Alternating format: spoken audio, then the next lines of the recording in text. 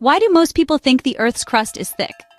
Here's a shocker. In some spots, it's thinner than the distance to your local coffee shop. Let's dig in. Picture this. The crust is Earth's outer skin, and honestly, it's more like an eggshell on a watermelon. Under continents, it's a bit thicker, about 30 to 70 kilometers. But that's nothing compared to Earth's total radius of over 6,000 kilometers.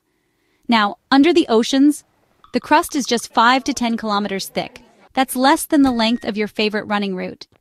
And beneath that, the mantle stretches nearly 3,000 kilometers deep, a river of hot, flowing rock. This thin crust isn't just sitting still, it's broken into plates that float and shift, causing earthquakes and volcanoes. Crust thickness varies. It's chunkier under mountains, super slim beneath the oceans. So yeah, we're living on a fragile shell above a planet of molten rock and iron. Earth's crust thinner than your smartphone's GPS range. Mind blown? Hit that like and share your favorite Earth fact below.